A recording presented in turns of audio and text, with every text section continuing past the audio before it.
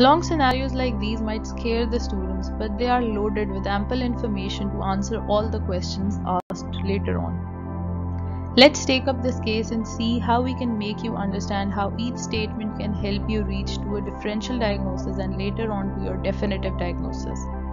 A 40 years old male patient resident of Karnataka presented with complaint of ulcers in mouth and difficulty swallowing solid and liquids. These symptoms had been present since 20 days, associated with bleeding from ulcers while brushing teeth. Let's take a look at the habits of the patient. His habits included pan chewing 10 times daily along with smoking 35 bidis and alcohol consumption since 10 years.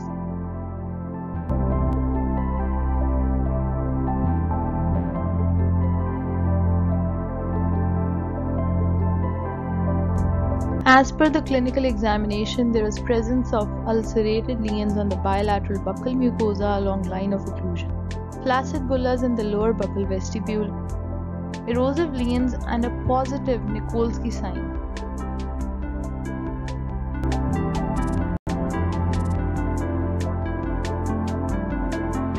Histopathology reveals intraepithelial blisters, acantholytic Zank cells in the vesicular space, and chronic inflammatory cells in the connective tissue region. Let's see the points we have picked up from this long scenario to lead us to a differential and then to a definitive diagnosis. Ulcers along the line of occlusion brings you to your first differential of traumatic ulcers, while the habit of pan chewing, smoking and alcohol consumption leads you to thinking that the ulcers could be squamous cell carcinoma.